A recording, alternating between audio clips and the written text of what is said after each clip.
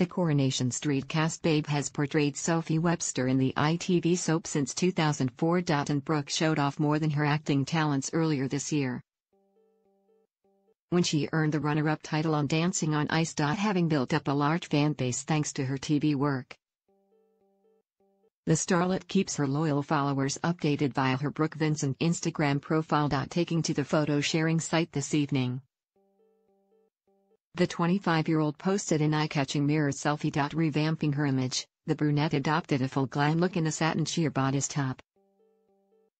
Opting to flash a little flesh in the plunging neckline, Brooke looked every inch the small screen siren. Sporting dramatic dark smoky eyeshadow and bronzed cheeks, Vincent made a beauty statement to match her wardrobe. Adding a touch of sparkle to the ensemble, the northern lass wore large, long drop earrings. Letting the picture speak for itself, Brooke captioned the post with a clapperboard emoji. True to form, the soap star's fans were quick to show their support for the post that has racked up 7K likes in less than an hour.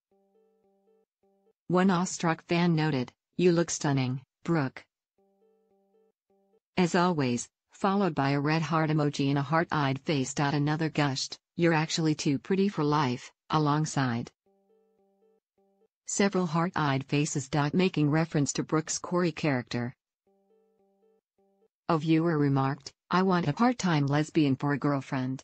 Brooke, who is dating footballer Keane Bryan, 21, attracted criticism earlier this month over her reaction to missing out on the top spot in Dancing on Ice. Upon discovering X Factor alumna Jake Quickenden, 29, had won the series, Vincent quipped, "First the worst, second the best."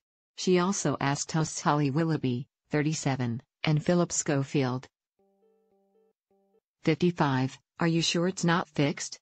While many appreciated Brooke's light-hearted tone, others slammed the comments. Taking to Twitter, one viewer said, "Joke or not, Brooke Vincent saying, 'First the worst, second the best, and are you sure it isn't a fix?'